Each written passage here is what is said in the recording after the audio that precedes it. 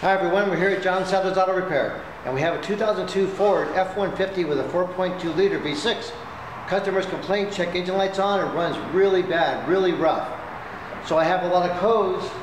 I have ignition coil malfunction, P0353, P0174, bank 2 is too lean, then P0316 a misfire within the first 1,000 revolutions, and P0306 misfire on number 6 cylinder. So I went through all the checking everything out, and the coil had a good spark coming out of it, but it had a code for a malfunction with the coil.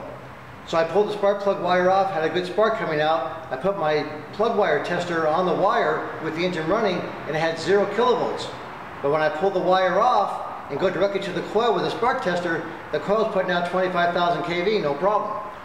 So I traced along the wire and just pulling on the wire. And what I found out from the consumer is they recently had the transmission replaced and it ran rough after that. And then after that, they replaced the spark plugs with some Bosch Platinum spark plugs, which don't work too good in Fords.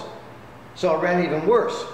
So what happened is when they put the transmission back in, the spark plug wires that are on here are aftermarket. And they were too long, someone didn't put them back in the holders, and when they pushed the transmission back in, they pushed it in on number 6 spark plug wire, and they smashed the wire between the engine block and the transmission.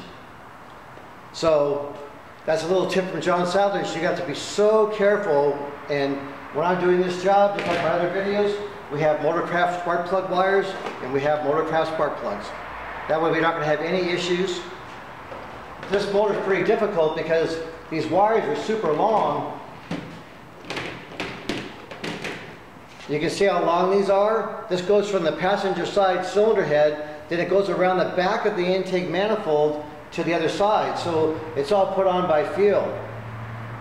So when they put the transmission in, that's when they created the problem. But it was kind of hard to figure out because we had spark in the coil, nothing coming out the wire. And then you go to the spark plug end, there's nothing coming out on the spark plug. And so that's when I found the wire was just smashed in between the transmission and the bell housing back of the motor. So it's one of those things that you have to be very careful. You kind of pay for what you get. There was a bolt missing that goes from the bell housing to the motor also.